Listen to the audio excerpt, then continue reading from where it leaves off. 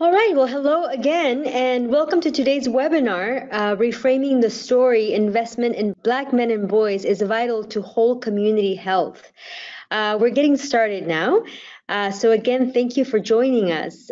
For those of you who are returning Foundation Center webinar participants, a warm welcome back. And to those of you that are here for the first time, I'm so glad that you're joining us today. My name is Julieta Mendez, and I am the Director of Programs for Foundation Center. And I'm also joined by my colleague, Elizabeth Zavada, who is our Programs Associate, and she will be supporting today's webinar by managing polls as well as collecting questions that you ask along the way and posing them during the Q&A. So just kind of letting you know who is here behind the backstage, and that you will be very well taken care of today.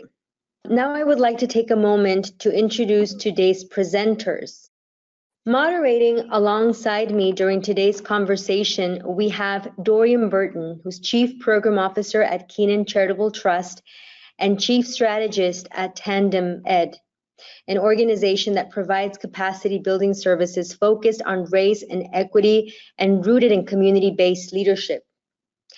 On our panel, we also have Dr. Brian Barnes, co-founder of Tandem Ed, Shawn Dove, who's the CEO of the Campaign for Black Male Achievement, a membership organization dedicated to ensuring the growth, sustainability, and impact of leaders and organizations focused on improving the life outcomes of America's Black men and boys. And joining them are Trabian Shorter, who's the CEO of BME Community, an award-winning network of community builders known for defining people by their positive contributions to society. And then last but definitely not least, Anthony Smith, who leads Cities United as its first CEO. Welcome, everyone. Welcome to this amazing panel that we have here today. Thank you so much for joining us in what is our fourth webinar that is part of our series titled All Together Now, Conversations in Diversity, Equity, and Inclusion. This is a series that we kicked off in June, thanks to the generous support of Borealis Philanthropy. And with that, I'm going to be handing it over to Dorian to get the conversation started. Dorian? Thank you to Foundation Center for allowing us with the opportunity and the platform to have this conversation today. I think you guys are in for a real treat with the panel that we have.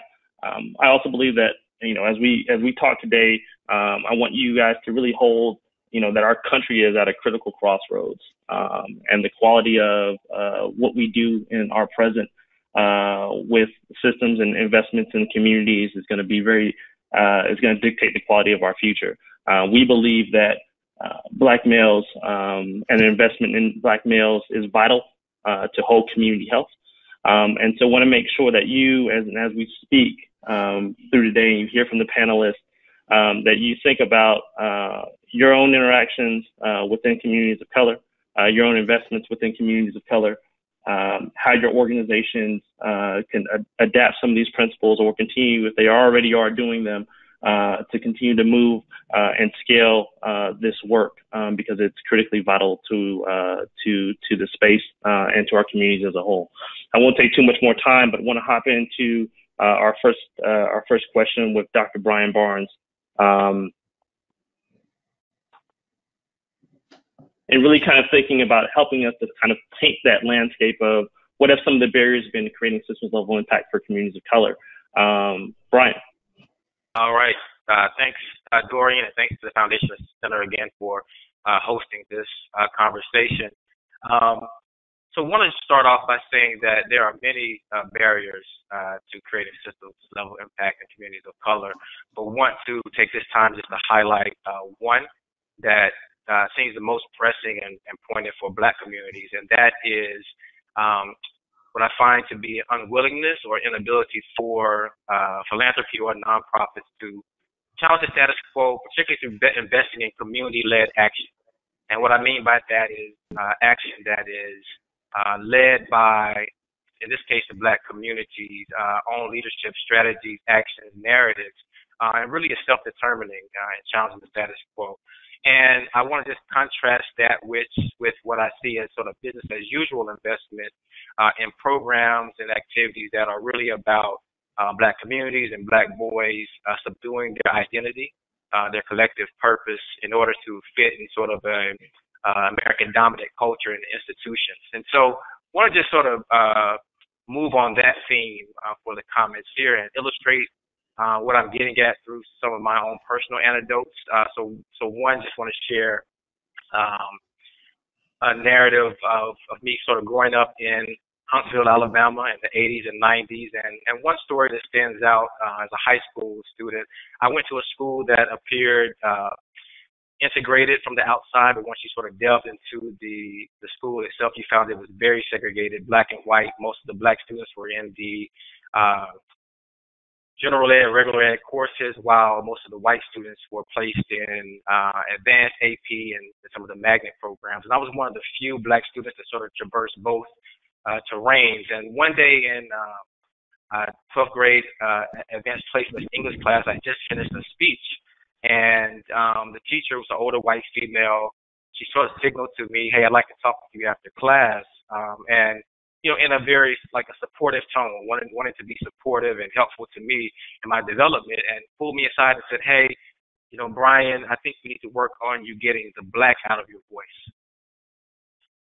Now contrast that with me also in Alabama enrolling in summer programs at the local historically Black college, Alabama A&M, and being around Black professors, Black college students, and being told the opposite. That your voice and your likeness is beautiful and brilliant as a Black boy. You know, being exposed to algebra by fourth grade, which eventually led me to be a mathematics major at Morehouse College, and they're just sort of being instilled with the idea that Blackness is beautiful. There is a purpose and goal for your education that's aligned with our community's expectations. But the difference is that that latter program was not likely to be funded in a way that would allow more than a few of the city's youth to be involved in it. But it was a very community-based, community-led sort of orientation that really built up the Black leadership that we needed in that community. And this is not just my own personal experience. This is also what I observed in my career, particularly in the area of education, which I want to use as a sort of illustration. I was a teacher, math teacher, principal of a small school, led some district work around community-based partnerships, and sat on collective impact initiatives. And what I witnessed was sort of the same theme, was most of the organizations and institutions that were leading the work in education or that were getting the most investments were led and governed by people who were not part of the daily lives of the communities of the students. But they would still sort of situate themselves as being the quote-unquote hub of the community. And at the most, what would happen is they would involve, quote-unquote, involve the parents and community. But it would be really about supporting an agenda and approach that they had already decided upon. And where you had youth, parents, and communities who disrupted that paradigm and said, no, we are the leaders of our own education, our own communities, and your role is to align to us. Those were the ones that were quickly labeled as troublemakers, agitators, and overstepping their bounds. And so at the end of the day, I think, and again, still using education as an example, I think that at the end of the day, the youth, the Black boys and girls were the ones that suffered the most, because there's a lot of evidence, just motivational theory and other engagement theory, that when the purposes and goals are not also backed up by the people who you are around the most, your community, you most likely won't be involved. It's just not me just talking. I mean, there's a lot of scholarly work to back that up. Look at Young, Gifted, and Black from Perry, Claude Steele, and Asa Hilliard. They would talk about schooling for work. The narrative is often pushed by institutions that are led by people outside their communities. It's not enough to really motivate students. And so, on the other hand, what we really want to see and what we know is that there has been leadership, there always has been leadership around education that comes from communities, families, churches, barbershops, social protest groups, and music. I'm drawing that from some of the work of Peck and Douglas with Education by Any Means Necessary. But we've always known that there is the leadership. We just don't typically invest in it or align to it. And so just to sort of summarize this point, I want to use a couple of diagrams in the slide and say that this trend translates beyond just education. I think this is the same paradigm that's active. We talk about health, talking about investments in workforce development. Typically what we find is a situation where there are institutions, organizations, collective impact initiatives that sort of sit in the center of the community, but are governed and led by people not from those communities. And we look to them to be the leaders of a lot of the key critical components of community development. And at the most, what we find is that we ask them to, quote unquote, engage the community. So what we're asking them to engage the community, as the community, the youth, the families, and students somewhat in that paradigm sit outside of the work that they're doing, which is a very deficit-based approach to investing and working with our communities. But what we really want to see is the reverse, where communities, youth, families, and residents are sitting at the center of the key critical components of their own development, and where you have programs, philanthropies, and other investors really asking the question of how can they align themselves to the leadership that is coming from the people who sit at the center of the work. And so we shouldn't see philanthropies and nonprofits in this particular situation shying away from investments that may seem to go against the grain. You know, investing in Black boys and Black girls that are looking to build their own industries and own their own property, as opposed to only thinking about preparing themselves to work for individuals that are not part of their community. Investments and programs where they're leading their own narrative and their own news, where they are building their own centers of education. These are the ways that we invest in ways that challenge the status quo. And really there's a moral mandate there, as I close, to ensure that we're taking the historical context in play and correcting the harm that has been done to so many of our communities historically. So I think that's the key barrier that I want to highlight in terms of creating system-level impact in communities of color. Thanks.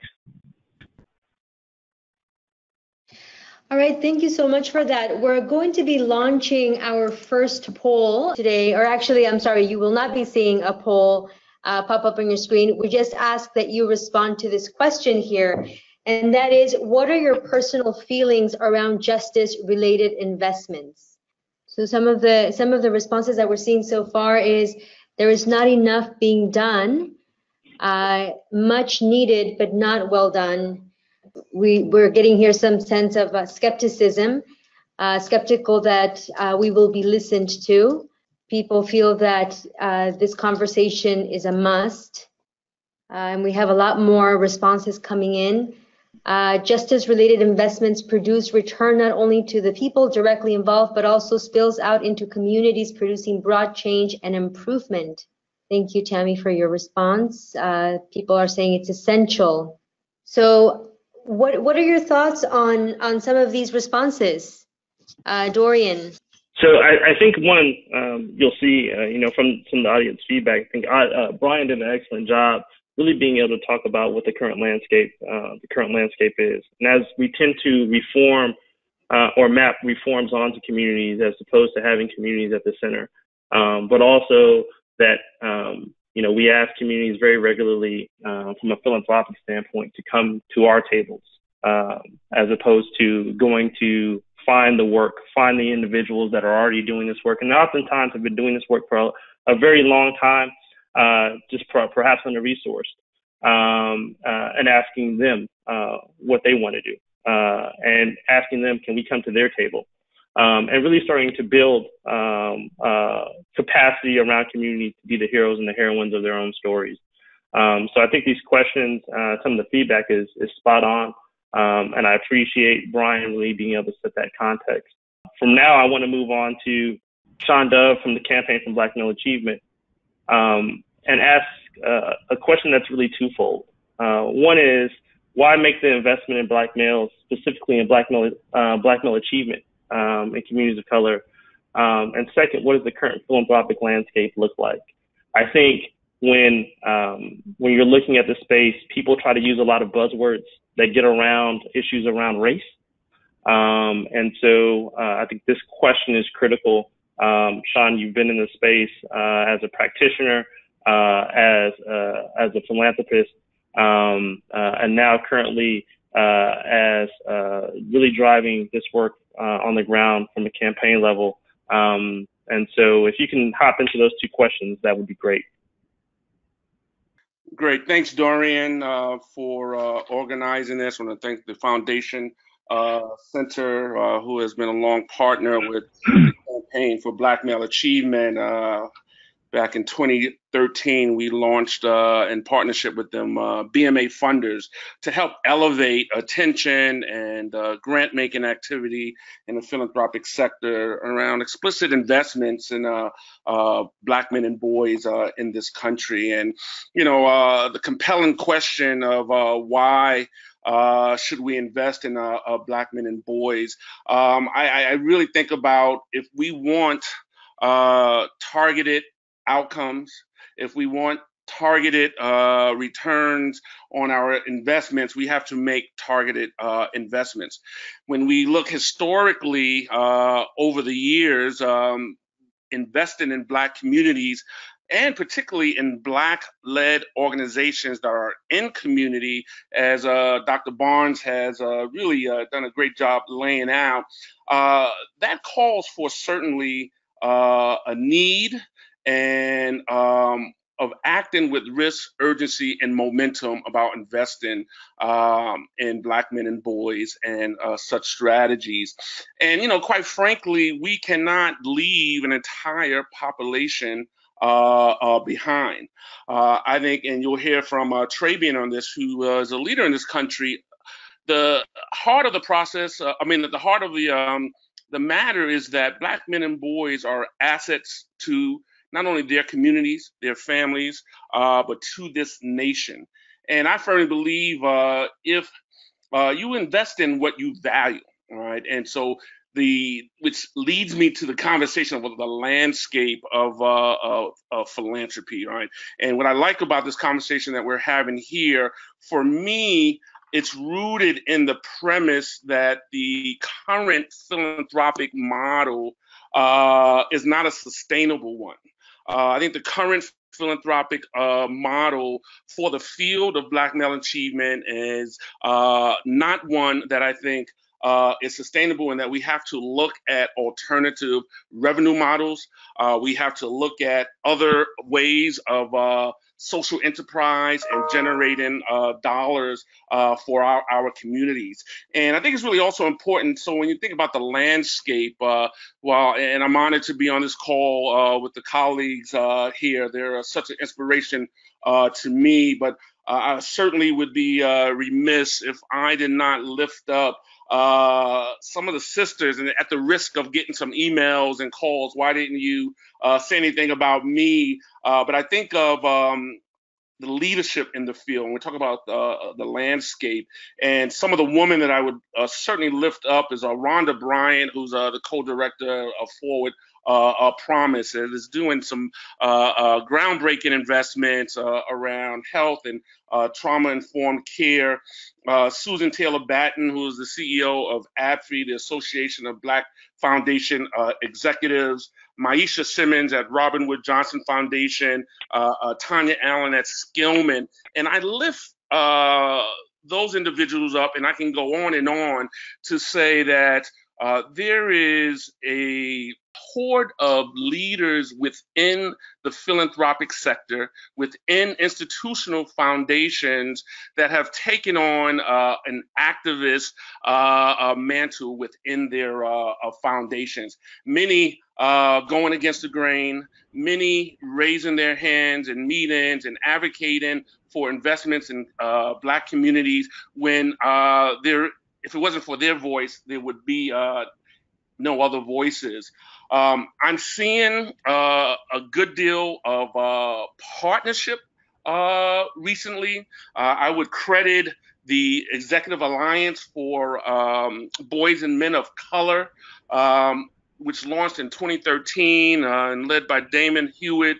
And that's a consortium of about 40 foundations that have agreed to come together. And initially, it was the CEOs. And I would say about half of the CEOs are still at the table. And a couple of things that the Executive Alliance has really elevated when we talk about Black male achievement for the field.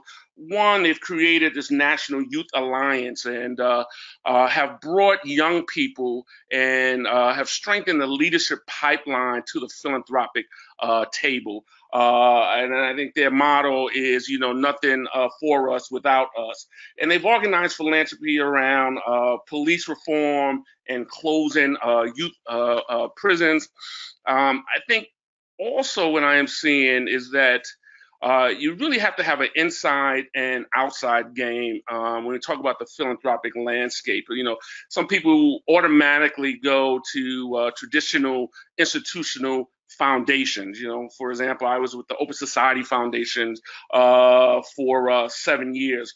But there are organizations like the National Committee for Responsible Philanthropy that from the outside has really been an agitator around issues of racial justice, racial equity, and addressing the power dynamics. They do webinars such as like the one that we are on today. I would lift up the Shot Foundation for Public Education. They have a webinar next week, and the title of the webinar is Philanthropy So White, Challenging Structural Racism as White Leaders in Philanthropy. And that's the audience. And I would say over the last decade, conversations like that have really evolved. And as Dorian mentioned earlier, when we look at the political landscape of this country, we all have to take more risk. We all have to elevate the conversation of race and equity with more urgency. And we also have to find ways to partner and build momentum. With that said, I would go on and venture to say that the level of resources that are making their way to organizations and leaders that have really put a stake in the ground to advance outcomes for Black men and boys. The level of resources does not equate to the level of activity and the level of engagement that I shared.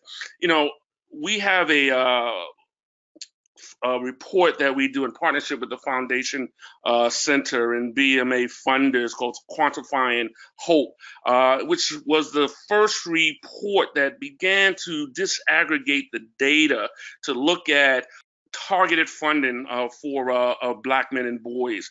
And one of the challenges with that is the data itself, how rapid we are able to have the foundation and philanthropic community submit data. And so the reports are always a couple years behind.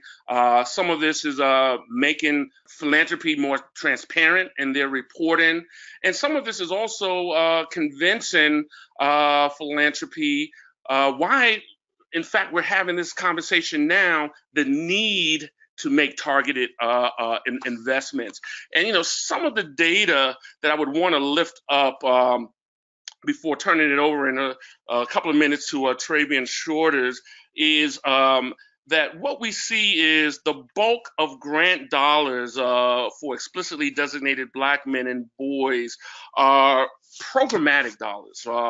59% in the years 2013 and 2014, roughly $107 million. More than half of that went to project funding. And as folks on this call that are listening, we know the stress, the lack of sustainability to build and grow your organization when you are only getting project funding. The other side of that, in those 2 years, only 6% of that went to general operating support. Another 6% of that 107 million went into building infrastructure and capital for organizations, capital infrastructure. I would venture to say we got to flip those numbers, right? I think the trust level is not what it needs to be or should be or could be in leaders of color that are in community and operating. And Brian alluded to that. And what we've seen over the past decade in the philanthropic sector and how investments are being directed is that several years ago, there were organizations where Black male achievement and invest in black men and boys, this wasn't even on their radar. But then all of a sudden there were opportunities for resources. And yes, we appreciate folks raising the flag and coming to the philanthropic table.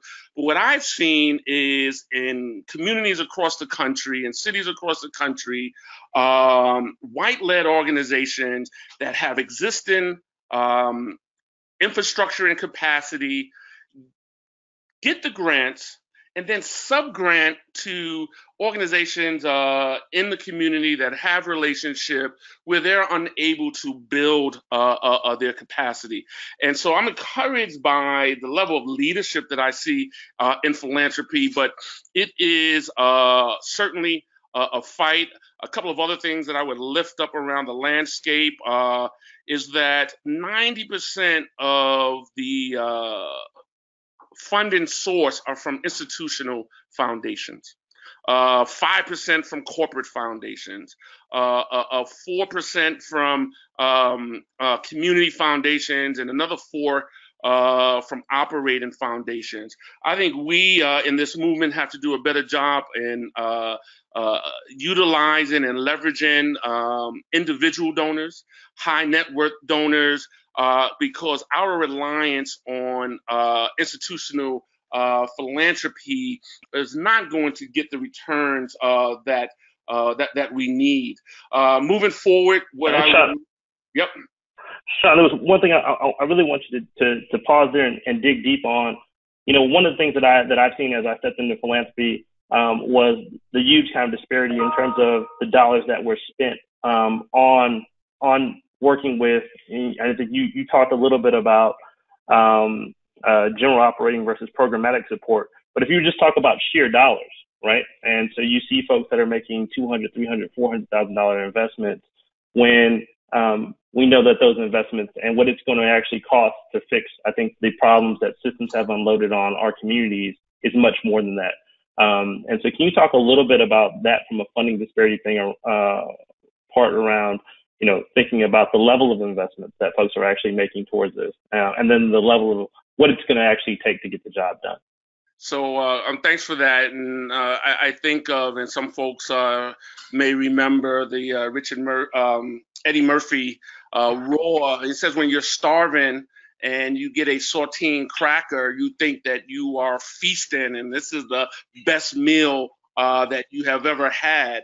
And I bring up that analogy because on one hand, Dorian, we've seen in the past decade funding trends for Black men and boys grow from 13.4 million across the nation to over 60 million a few years ago. But when you compare that to how much philanthropy invests, totally the billions, we still have many organizations that are literally fighting for crumbs within the philanthropic sector, right? So there is a vast inequity around the grant amounts, the trust that philanthropy has in investing in organizations led by Black people. And so that, and in fact, I think that's a good job or assignment for the Foundation Center to do. You want to do a report. We need to do a report. And we all know on this webinar, we have stories of it and we've experienced it, right? The disparities. But if you really want to do a report, that's a report that we should look at how philanthropy is investing for same issue areas, same strategies, same targeted outcomes versus people of color and Black-led organizations versus other organizations. And, just moving forward, and as I turn it over to Trabian, one of the things that and we'll hear more about this also from Anthony Smith and what you all are doing in Louisville in partnership, is that, again, there's an old adage that philanthropy is not going to fund the revolution, right? And we have got to break our addiction to traditional philanthropy. And what I am seeing are some inklings around wealth building investments, allowing organizations to partner with business, social enterprise strategies that invest in the assets and the resources that are already there in the communities. And the other thing I would lift up is what we really need more of are investments in systems and policy change, right? And that requires long-term investments. That is not a quick fix. We can't do that in a 3 to 5 year grant making cycle. And the last thing I will say is this. I was on a call earlier today with one of our leaders in the field that is doing some an amazing national work, and the ability for us to have a CEO to CEO conversation and to hear the stress and the challenges of trying to hustle for that next grant and the return, because there's been a lot of talk and a lot of chatter, but the actual dollars in the field, and we get this from our members as well, that it's even harder, it's more competitive. But I see leaders are stressed. And what I will add, and Trabian, get ready, is that what we also need to see is a deeper investment in health, healing and wellness. And our most recent Quantifying Hope report, when we look at targeted investments to Black men and boys, there was only a 7% of the $107 million went to health funding. And Shawn, when we talk, I think you give an excellent point to be able to transition into Trabian. And when you're talking about folks hustling for that next grant, as someone who's leading a philanthropic institution in North Carolina, one of the things that I've continually seen is that we reward individuals that tell the worst stories the best about our community. That is very much so from a deficit base. You have to tell the most egregious stories about the communities that you're serving to be able to get grant dollars, right? The way that you have to frame the story is as a community is broken, as a person is broken, really kind of unloading that, as opposed to really looking at, I think, a system. My mom told me you can only treat somebody as good as you talk about them. And so I want to talk a little bit about what that means as we think about the work that DME is doing with asset framing, and get it a little bit into pass it off to Trabian Shorters and thinking about what is that work? What do you think about the narrative and asset framing? And could you kind of just hop a little bit into about the work that you're leading across the country to really uplift this model as key to doing this work and not further perpetuating inequality? Yeah, totally. Thank you. First of all, I love your mom's expression. That's right. You can only treat people as well as you talk about them. And Shawn Dove, I just love as a leader and a brother, and I respect him tremendously because he was speaking this truth back when it wasn't in vogue. And I'm not sure it remains in vogue, but he's still speaking this truth. Look, I'm with the assumption that everybody on this call actually wants to do the right thing, and you're trying to figure out how and why to invest in Black men and boys. And my piece of it is around a common correctable error that we all make that tends to sabotage our attempts at equity and tends to make it harder for us to even recognize systemic challenges. And this is a correctable error, and it's rooted in our psychology, and it has nothing to do with our intentions. And I bring that up just to make it clear that those of us who are the good guys, make the mistakes that I'm about to describe to you, and you can quiz yourself as I give you sort of the short course in asset framing. So asset framing is a concept that BME has promoted, which is simply defining people by their aspirations and contributions. Most of what I'm going to say is going to sound as commonsensical as that, but it's rooted in research psychology that is Nobel Prize winning. It is literally the world's leading authority in best thinking on how we actually think and make decisions. And at the core of this is a guy named Daniel Kahneman who disproved rational choice theory. Rational choice theory is an economic theory based on the idea that human beings, when given two objects, rationally choose whichever one gives them the best benefit. Kahneman proved that we cannot do that. That is not how our minds work. And that's what he won the Nobel Prize for. Now, this particular belief had been the cornerstone of Western thought and economics since the Enlightenment. So I want to lay that down to make one thing clear to you. Most of us are still operating out of an assumption that has been disproven about how we actually think, decide, lead, and change. We do not use rational processes. We use narratives. Narratives are how we frame everything that we're going to do and not do. It's how we frame who we are and who others are. And philanthropy, unfortunately, has a habit of deficit framing those whom we want to help. And there are a lot of negative consequences that come with that. Deficit framing is defining someone by their challenge, ignoring their contributions, and remediating them to be less of a burden on society in the present or the future. And if you think about many of our philanthropic missions, that is how we phrase them. Dorian alluded to it. You know, if you're trying to help at-risk youth in high-crime neighborhoods to, stay on track and graduate, avoid becoming a negative, something like that. If you have one of those savior, crisis-oriented narratives, then recognize that you are defining these oftentimes children as potential threats to the future society, right? And it turns out that the way our minds work and the way narratives works, when you define someone by their challenge, that is the definition of stigmatizing them. And you can stigmatize someone for good reasons, but the fact of the matter is, if you run me over in the street with your car because you hate me, that's terrible. But if you run me over in the street with your car because you weren't paying attention and you just didn't see me, the effect is the same on me. So it's important that we have a different way of being able to see the people who we want to engage, the people who deserve the opportunities that we're trying to make available to them. And again, once you stigmatize someone, the way our brains work is once we form a narrative, we are prone to disregard information that doesn't fit that narrative.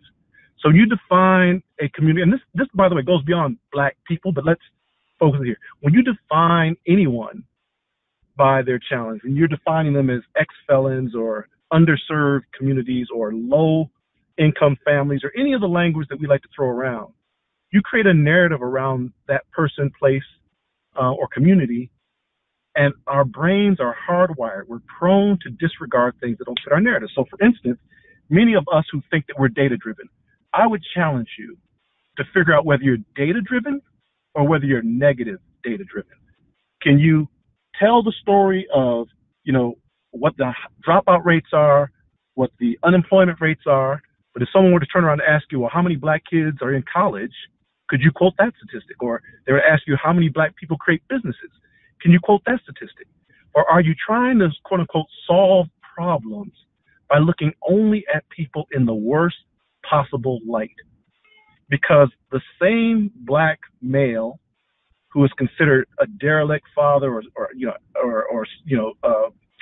threat to society or potential criminal or unemployed, all those negative languages around Black males as a population, that same brother is the most likely to serve this country in uniform, has been for decades. That same brother is the most engaged father in actively raising their children, according to the Centers for Disease Control and Prevention. These are not radical sources. Like the U.S. Army says that Black men sign up more than other people, right? The U.S. Department of Commerce says that African Americans have been creating businesses at a rate that's been growing at more than twice the national average for over a decade. This is all part of their true story. So we're not asking anybody to make up anything. We're asking people to try to see a fuller picture of who you're addressing, because if all you have is the negative data to ride on, then you're ignoring at least half your opportunities to solve whatever problem it is you think you're trying to challenge. If you know that a community has high unemployment, but you're ignoring that they have a high entrepreneurship quotient, then your solutions won't do anything to help their businesses stabilize, right? To help them, go from being a sole proprietor to hiring another person and all the multiple benefits that come from that for the individual, for the family, and for the community that gets more stabilized because more people are employed, right? So the important thing that I'm trying to share is I believe we're all trying to do the good thing. But it turns out that the latest science shows us that some of our basic assumptions about how to motivate and activate people are wrong-headed. You don't have to define someone by the thing that is the least aggrandizing, least validating experience in life, the thing that they least want to be known for. You don't have to define them by that. And if you find yourself in a situation where you can't speak to the person who you supposedly allied yourself with, you're trying to improve their community, where you can't speak to them using the language to their face that you use in the grant proposals, then you have a problem, right? You should be able to use the same language to someone's face that you use behind their back. And our idea that we have to use this crisis-oriented negative frame in order to motivate people actually has been disproven. One of our clients is Donors Choose, which is they're a crowdfunding platform that funds classroom projects. Donors Choose raises $130 million a year.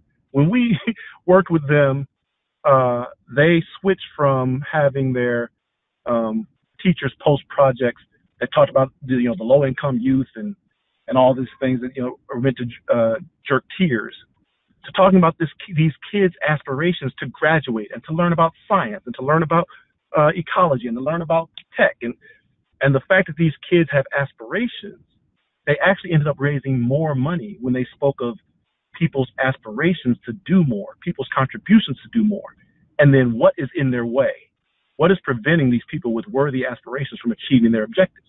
Even if their aspiration is just to work or to feed their family, all these things are things that people respect. But when you never mention that a person actually has a worthy aspiration, then you make them the object in the sentence, not the subject of the sentence. And in making them the object in the sentence, not the subject, in making them the thing to be handled and not the person to ally yourself with, it becomes very hard to recognize what systems are keeping this person from achieving their goals. Because deficit framing doesn't establish any character for the people that you're trying to work with. Asset framing requires you to assert their character at the very beginning. And when you've made it clear that you have hardworking men who are committed to serving their country, who are committed to their children, but yet their children are still the most impoverished, then you ask a better question. Why is it that the children of men who are hardworking, committed, enterprising, and patriotic, why are their children experiencing the highest rates of poverty? That's when it becomes easier to ask what the obstacle is. Like, there are systemic challenges if such a worthier person can't achieve their admirable goals. So that's what asset framing is about. Asset framing is about defining people honestly, telling the full picture, because once you present the full picture, you ask better questions. Beanie's experience with this, and I'll wrap up with this. Oh, go ahead, brother. No, I wanted to actually, and maybe this is where you were getting ready to go. I was in a conversation with one of my colleagues in philanthropy, and her comment was, it's hard for me to find leadership in the community. Now, my feeling about that is that she's not proximate to community, and so you can throw a rock in any direction and hit a leader in a Black community.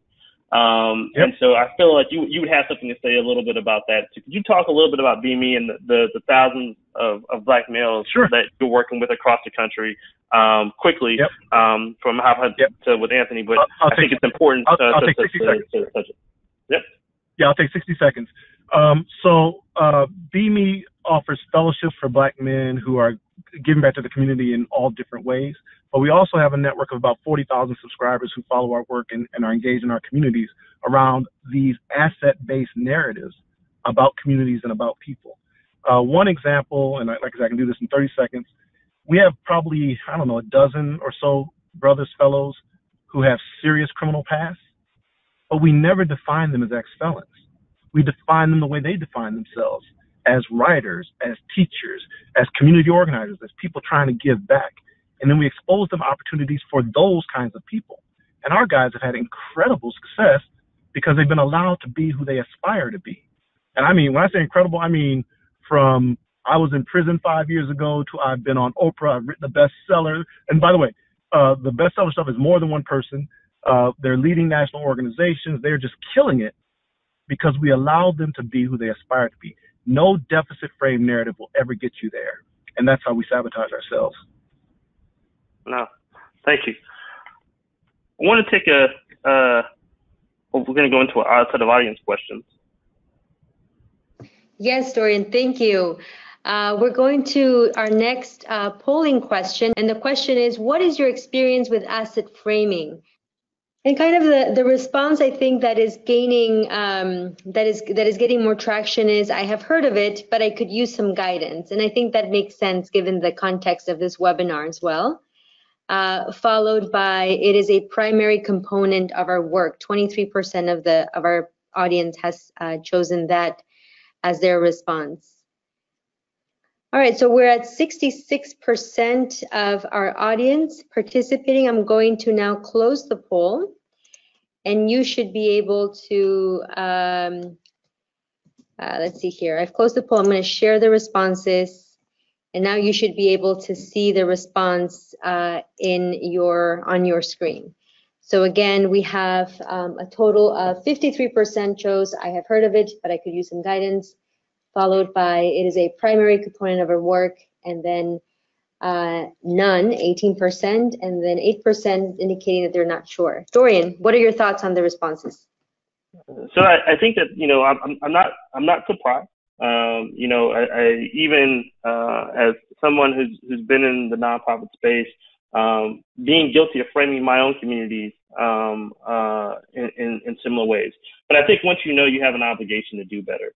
And so I would strongly recommend that you guys will see the information at the end of this, to bring Brian, Shawn, Trabian, Anthony, Tanya Allen, and the folks that Shawn mentioned to come and speak to you, to come and to think about, how can we make these institutional changes that we need to do in terms of being able to serve our systems.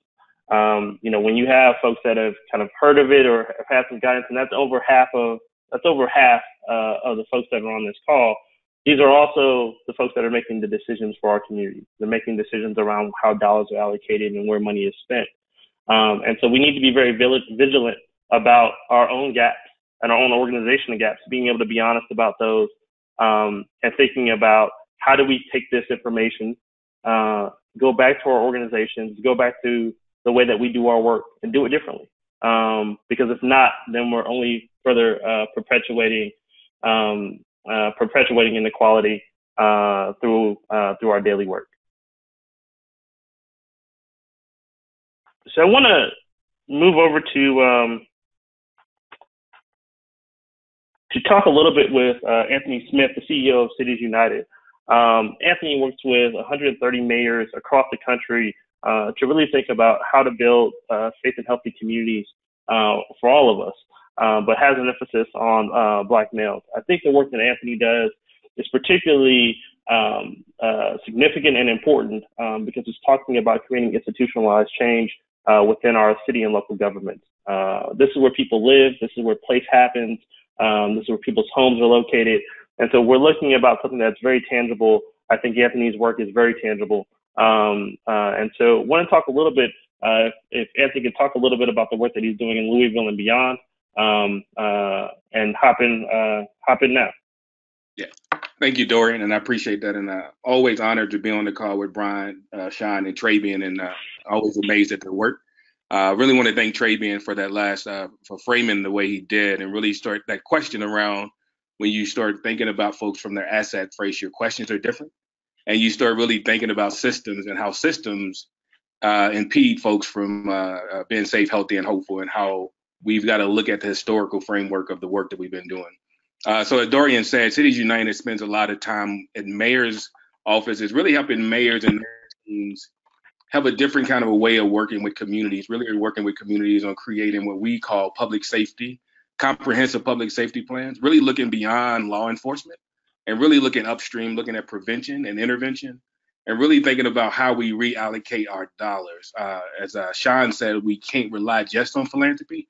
We've also got to reallocate the way cities think about their budgets, the way the school systems think about their budgets, and then how does all of that play and making sure that we're creating communities that are safe, healthy, and hopeful for all of our young folks.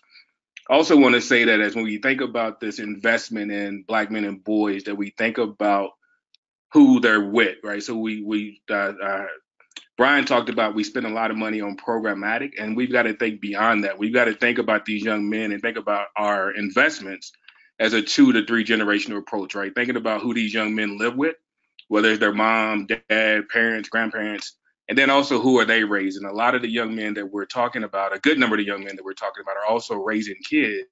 So when we think about our investment, it's not just about that young person who's sitting in front of you, but it's about it's about who they're with as well. And I think so when you ask the question around investment and how does it impact the whole community health, I think we've got to start thinking about not just the individual in front of us, but that whole community as a whole, and really putting our resources and our time and energy and looking at the issues around housing, looking at issues around investment in jobs, and how do we move folks around the community so that they can work in livable wage jobs and really make a difference in their communities and their families. So think about it that way. And what Cities United really focuses on is really helping mayors have that big picture and really think long term around how do we get to a place where all of our young people are able to live out their aspirations and their dreams, and what does that look like and feel like for communities. We spend a lot of time in a number of communities really trying to incubate a couple of things so then we can take them on a national level. We're doing some work in Buffalo, really helping Buffalo identify young men and boys of color between ages of 14 and 24 who are now taking part of they identified 100 young men who really are helping them think about their policy agenda that's on a citywide level. So they spend time with the mayor, the superintendent, and others really focused in on thinking about what is it that young people need to succeed, and how do you build a youth adult partnership so young people are at the center of that conversation, and especially the young men who are most impacted by some of the things that we've been talking about, and letting them help guide the work. We did that in partnership with the mayor's office and then also the foundation, the community foundation in Buffalo, really spending time helping them think through what a process would look like and how do you allow these young men to help lead the work in a way that's authentic for them, and that we're really listening and partnering with them and leading the work. And so as we're building that out, it's called Breaking Barriers, and it's really an organization, and they've turned it into this whole model around, they are really moving at a pace where young people get to sit at the table and not try to do work ahead of them, but really make sure that they're working in partnership with them. So that's a model that we're looking at and thinking about as you think about young people and as you think about how they move in the world. You got to create leadership opportunities for them, or at least get out of the way so that they can create their own, and making sure that we are investing in their growth and in their development. And that's not just in the classroom, it's also in the community, and it's also making sure that we are creating the next generation of young folks who want to help lead their city, their countries, and the world. But Dorian asked about some work that we're doing here in Louisville, and a lot of that has really been around working in partnership with the mayor, working in partnership with some of the local foundations, and then also some national foundations, Keenan. And when you think about Louisville, when you think about Black Male Achievement, understand that Louisville has been, in a partnership with Shawn, has been deemed the epicenter for Black Male Achievement. And when you think about 3 other organizations that focus strictly on Black males and Black male achievement, you've got all of us have a heavy footprint in there. You think about Cities United, the Campaign for Black Male Achievement, and then Be Me. All 3 of us spend significant amount of time and resources in that city, really helping to develop and incubate what we believe could be a model for across the country. So we spend time thinking about how do you build the leaders, how do you support the leaders, how do you give them the resources that they need to really move the work. One of the projects that we're working on right now, and it's an initiative that we believe has as a way to really think about how do you invest in a community without displacement, and how do you really set the foundation for those community members who have been in the neighborhood that have experienced redlining, that have experienced other systematic racism that has kind of like really destroyed their community in a way where or disconnected their community from resources. I wouldn't say destroyed the community, but disconnected it from resources.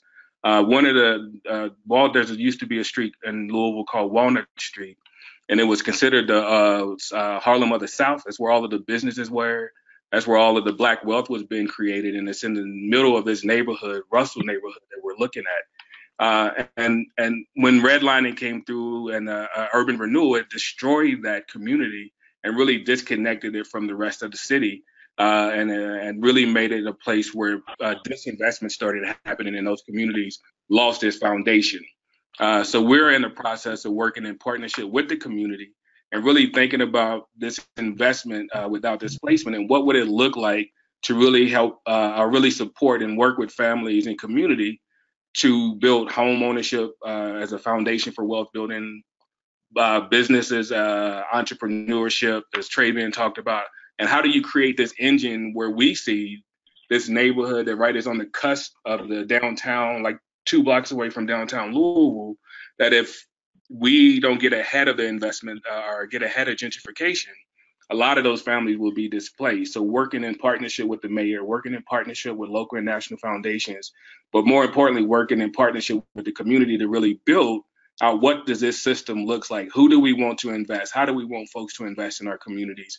What does it look like for us in the community to be part owners or owners of this investment as they come in, and how do we all work in partnership? So you're really thinking about and being strategic and intentional around Black wealth building in this community and beyond, so that we can really build out a strategy and a model that folks can then look at and say, how do we do this across the country, and how do we support Black wealth building from the foundation and giving folks the tools and resources that they need and to really move the needle. And looking at sometimes philanthropy could be risk investment, coming in and really putting up dollars to really get the engine started and moving and really help push the needle. One of the reasons this neighborhood is super important to us is there's about $1 billion of investment happening in and around it.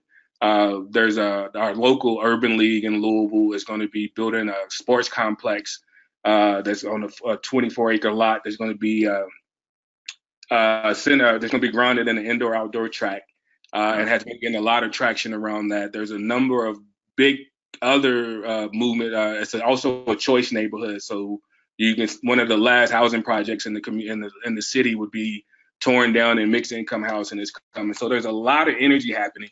But then there's also a lot of people knocking on doors of the current homeowners asking to buy their houses and trying to get them to sell. And we're trying to get them to hold on because investors outside of the community see the value, and we're trying to get them to see the value now so that they can stay put and really elevate their process.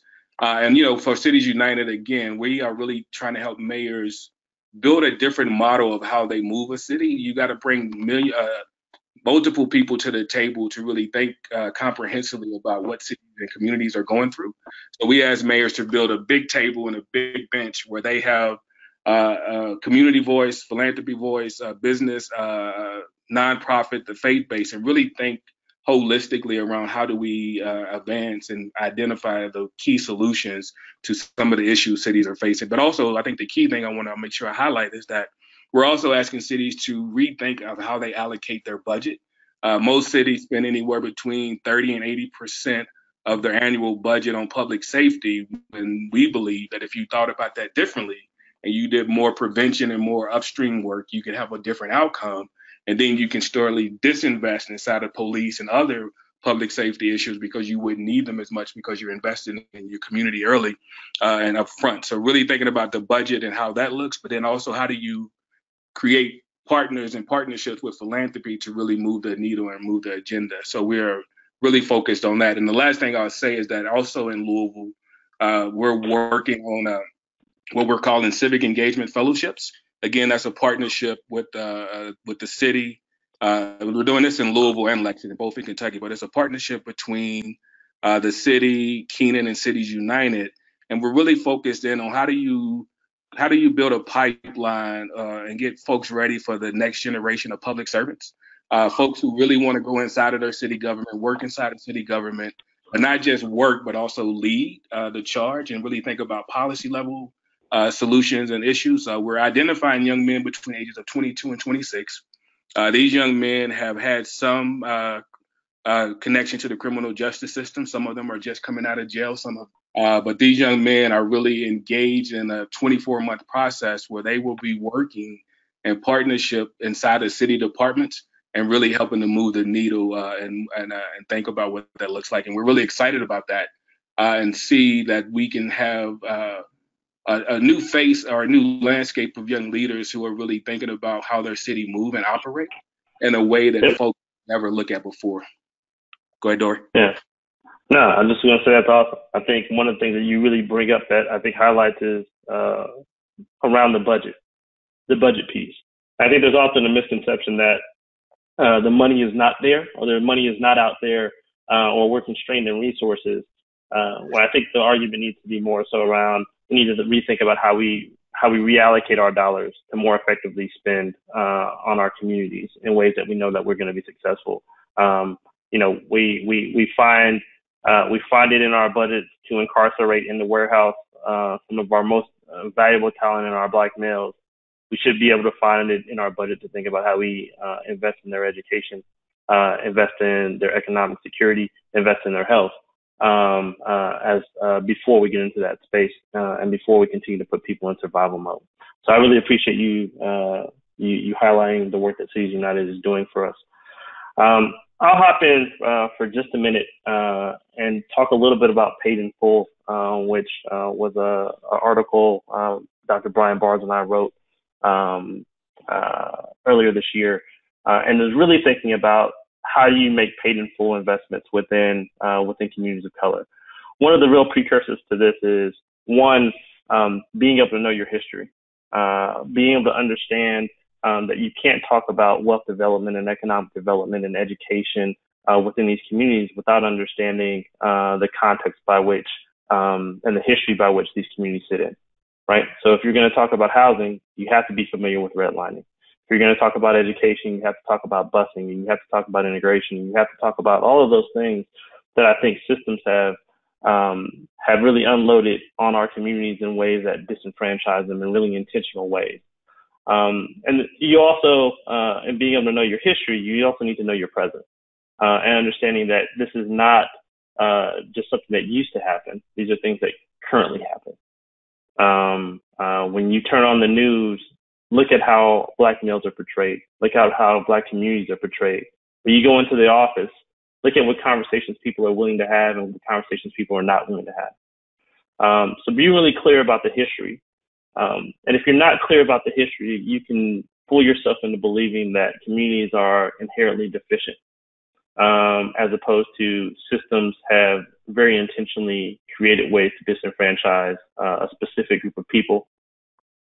The second is around proximity.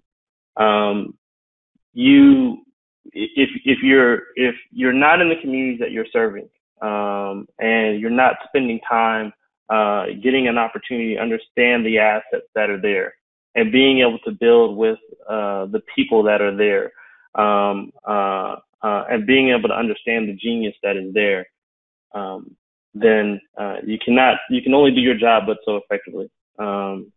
So proximity matters. Being on the ground matters.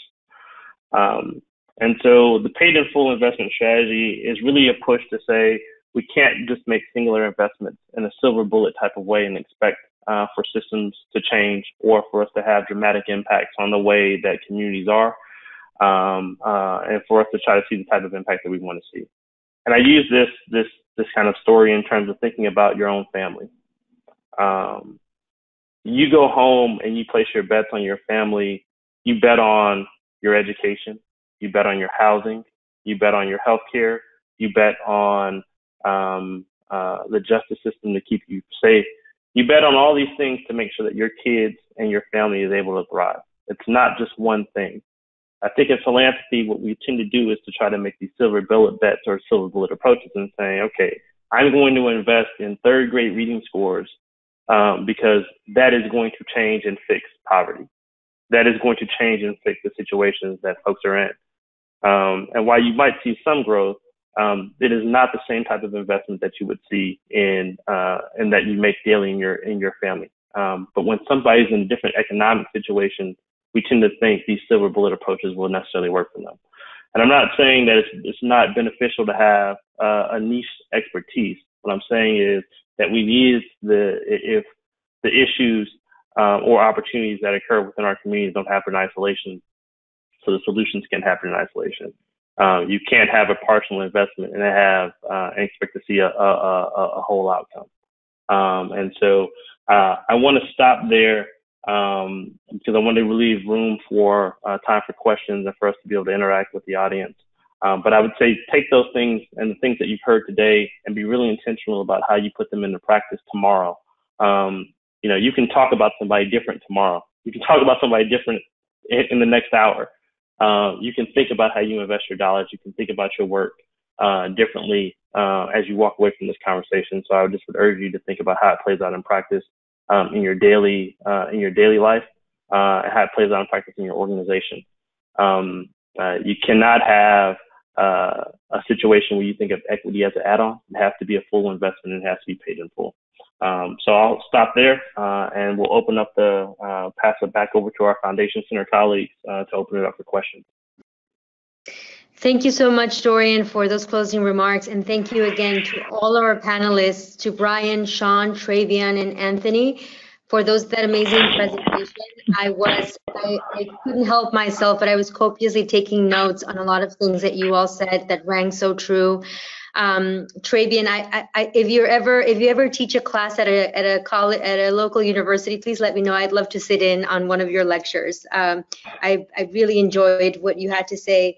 So we're going to now begin answering questions submitted during today's presentation. And our first question is for Trabian, actually.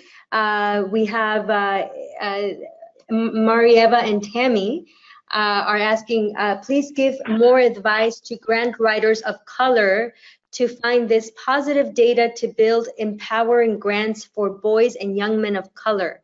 How do we write successful grant proposals without highlighting the negative when funders look for those things to establish need and identify where their funds can make the most impact?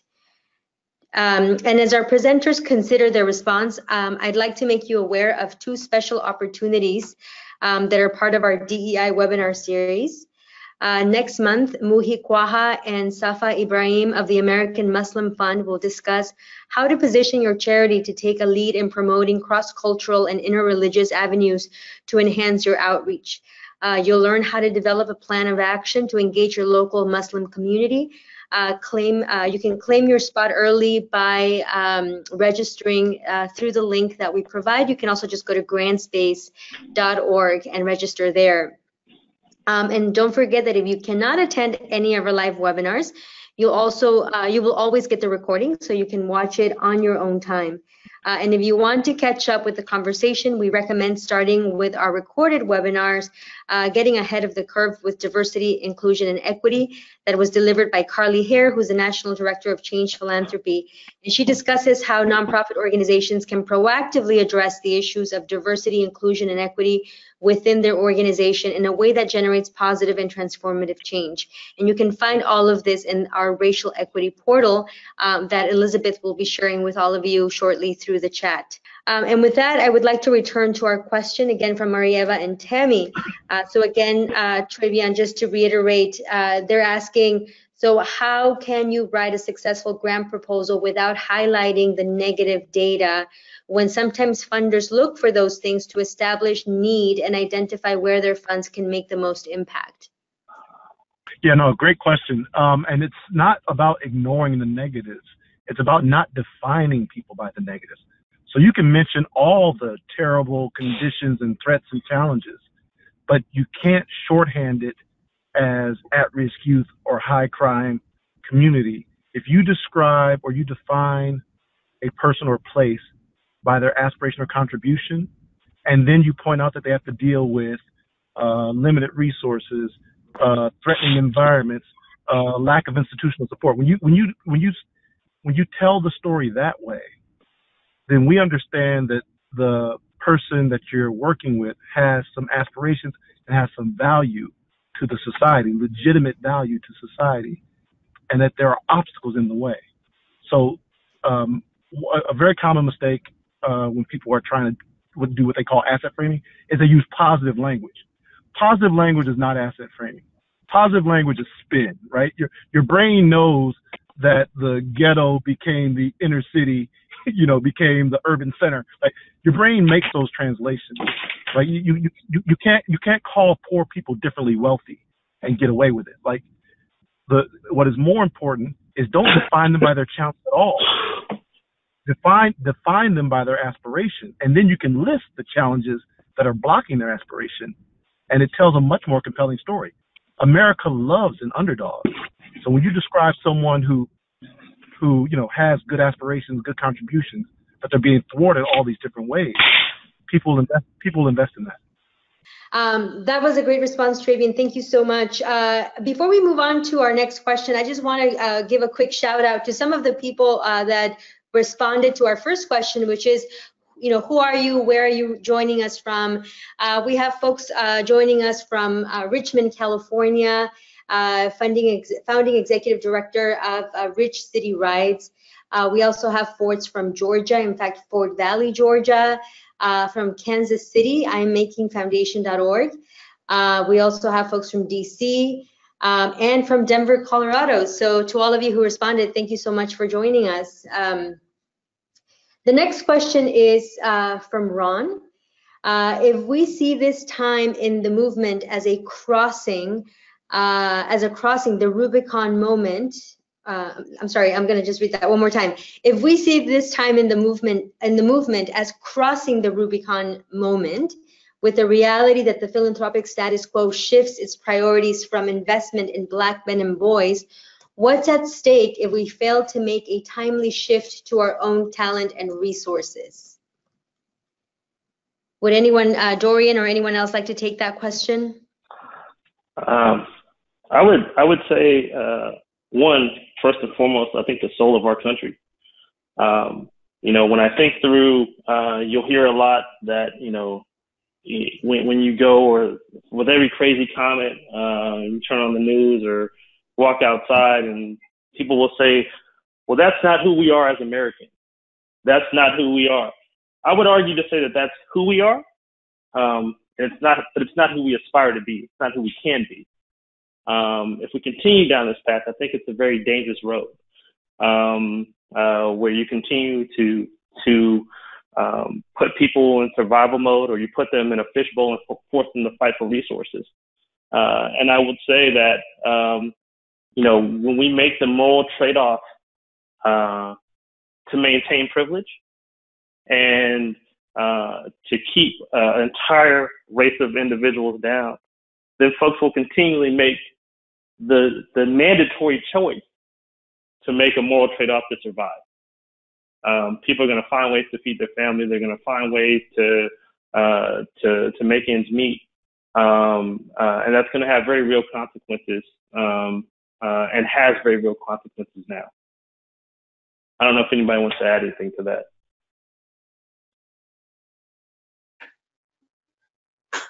You said it very succinctly, Dorian. Nothing to add.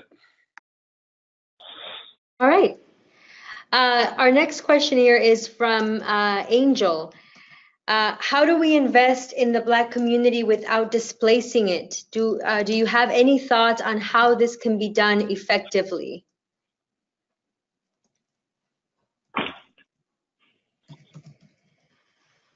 Oh, this is Anthony. Go ahead, Dorian. Yes. No, go ahead. You got it. Yeah, so this is Anthony, and I think, again, it's about being in partnership with community and really working in partnership and making sure that the investments are led by the community. So really making sure that you spend time in those communities, in those Black neighborhoods, and work in partnership with them, and think about the investments that they would like to see. When I talked about Russell, a place of promise, right now we're in the process of really spending time in and with community, thinking about what's already there. Because if you look in those communities, there's already businesses and opportunities happen. And how do you secure those, make sure that those folks have what they need and what they need to survive?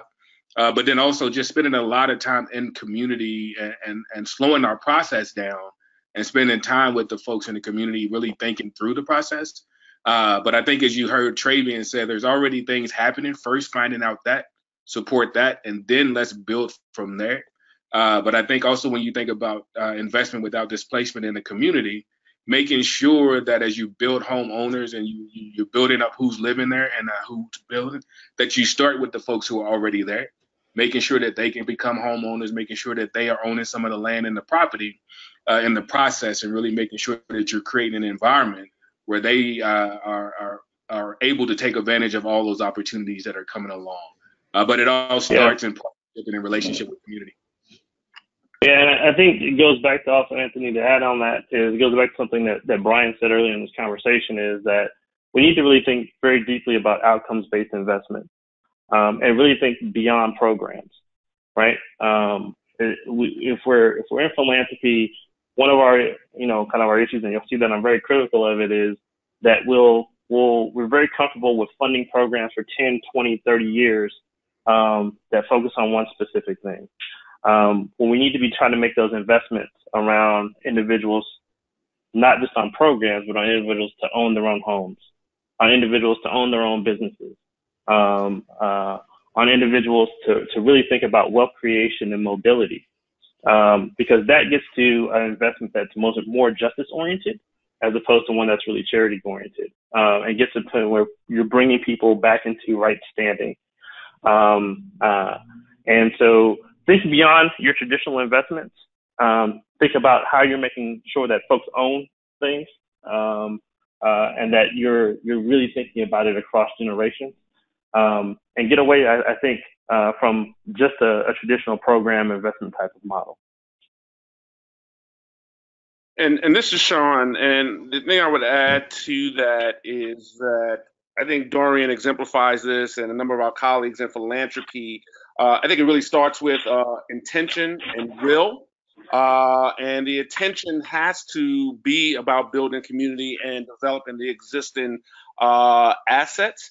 But I think within philanthropy, that folks that are at the table in the board meetings with the trustees have to take the risk of radical imagination and sharing a different vision around building community without displacing the residents, and that's an ongoing thing. You got to keep on, being the person and the leaders, and partnering with others at other foundations, so it's not a sole voice. Right. Thank you so much. Oh yes, go ahead. This is Anthony. I'll add one more, and I think also, I can't remember who said it, but also think about those organizations that are already doing the work, that are led by Black folks in those communities. How do you support them and invest in them too, right? So when we think about this investment, making sure that the organizations that have been there doing the work, who have the trust of the community, have the resources they need. Can I please ask again if you can mute yourselves if you're not speaking, just so that we don't get the background noise. Thank you so much, and thank you, Anthony, for your remarks. The next question is from Amy, and Amy is asking, how can we position ourselves to have this conversation with local government officials?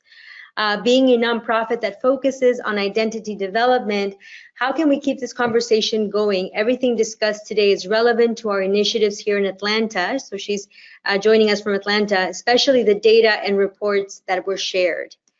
Any thoughts on that? So this is Anthony. I think when I think about it, government works for us. So at any given time, we should be able to invest in and get them to invest in the conversation with us. I think for local philanthropy, your local nonprofits could always convene local elected officials to really talk through the work. And I know Shawn, Trabian, and the folks on this call would be willing to come in and help have that conversation. If we, depending on how it all flows, but I think always start with the government and elected officials work for us. So if we start the conversation that way and ask them to come to our table, there's a different conversation that we can have. with our local governments. And I think that's how you continue that conversation. Yes, this is Trabian. I'd like to add that. Go ahead, Trabian. I'll be quick. I just wanted to add that it's also helpful to come to them with an offering rather than always with an ask, right? I haven't met any politicians yet who don't like for people to be positively engaged with their brand. And so helping them to understand that you can actually spur that engagement. Back when Be Me first formed, we were working in Philadelphia, and Mayor Nutter, who was, instrumental in Cities United in the beginning, used to constantly refer to the stories that Be Me shared as stories about Philadelphians making a better Philadelphia. But our stories were all about the contributions that Black men were making. And it fit Nutter's narrative and Nutter's brand to talk up how all Philadelphians are leaning in, including these Black men, right? And when you tell the story of the whole city, the elected officials get to be representatives of the whole city, and they have reason to believe in them. And this is Shawn. I just wanted to add to what Trabian just shared.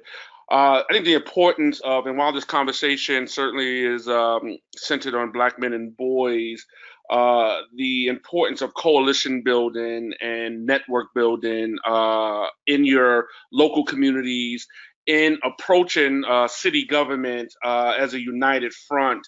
And, Black women and girls, LGBT community, the immigrant rights community, there are opportunities to coalesce and form coalitions and approach city government as a united front without losing your focus in the area that you are trying to advance. This is Brian. Want to just sort of build on these comments. I think part of the conversation that must be highlighted, when interacting with government and other organizations, is to go beyond the moral mandate and to go to the question of, how are the outcomes now? How is it working for you to do business as usual? We look at most of our urban centers and cities. When you look at education, you look at health, you look at workforce development. While there are some spurts here and there of success, overall we can't say that people are successful. So then the question becomes, where is room in partnership for taking new approaches, being innovative, measuring and testing and finding new ways to get at outcomes. And so part of the conversation, about coming to the table, bringing something, is to be a partner in learning and testing different approaches to get different outcomes, because we can all agree that heretofore we have not been wholly successful from government down in the outcomes that we're seeking. Wonderful. Thank you so much for that, Brian. A follow-up question to Amy's question is, how can grassroots organizations in local communities get community foundations more engaged? Do you have any recommendations on how to begin knocking on those doors and get the conversation started there? So this is Shawn, and I will a couple things in that vein, and I will build on what Trabian first shared. Is look, you all are on this webinar. You are the experts in your community, and so number one, I would say be a resource before asking for resources.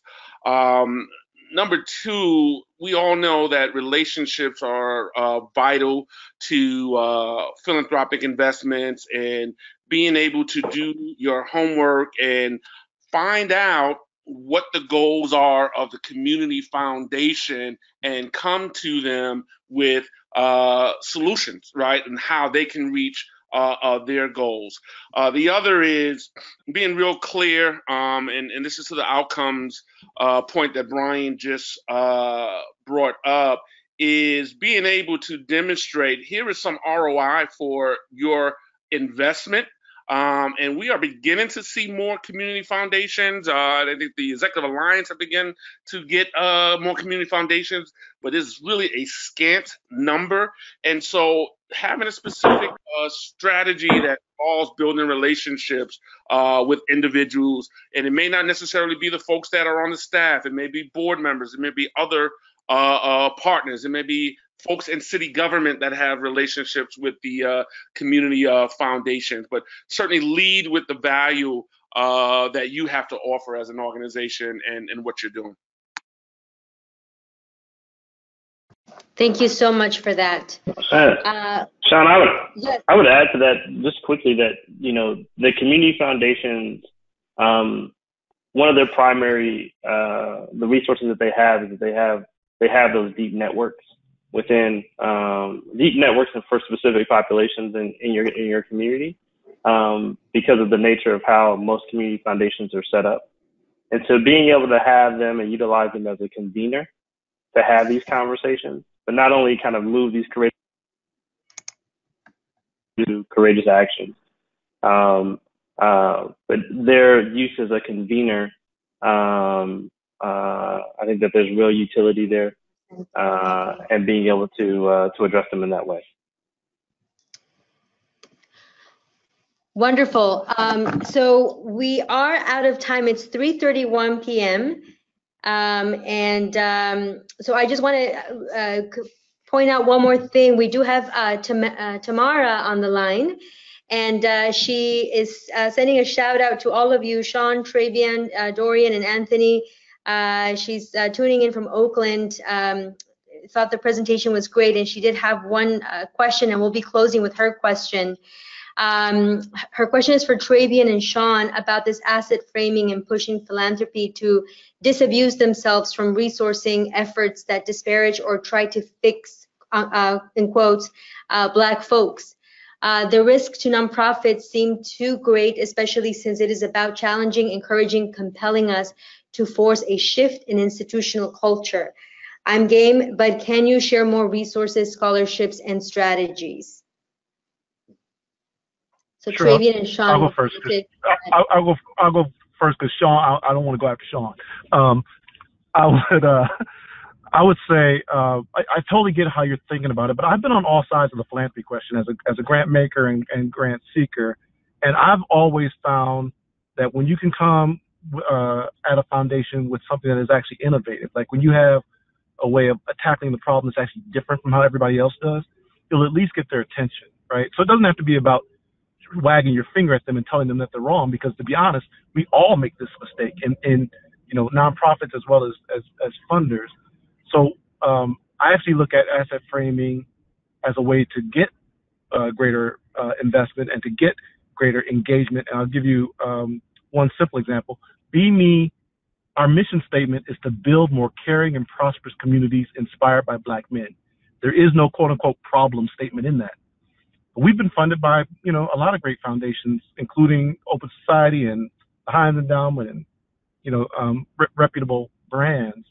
And we teach foundations how they can do asset framing. So no one has taken offense at this new approach or this better approach for engaging our folks and hitting the objectives that we seek. You can come to our website to find out more. There's also a group called American Aspirations that Ford Foundation funded. The Frameworks Institute does a lot of framing exercises and has a lot of great tools around that. Those are some resources.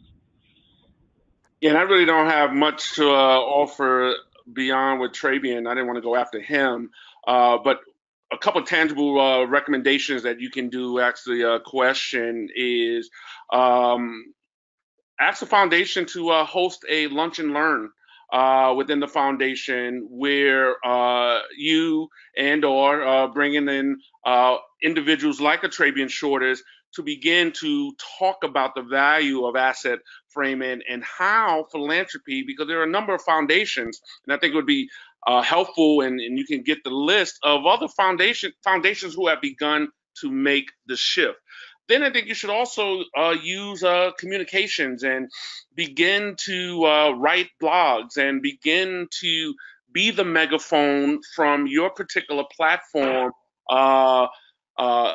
challenging philanthropy, inviting philanthropy to shift its framework and its narrative around deficit investments.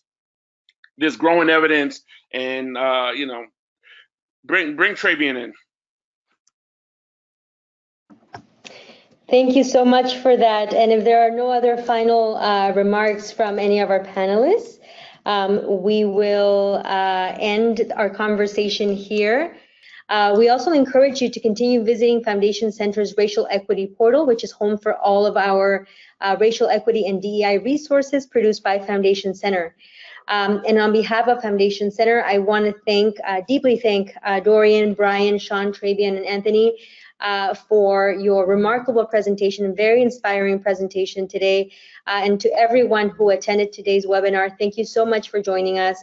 If you like this webinar, we hope that you will join us again soon. Have a great rest of your day. Thank you again, everyone.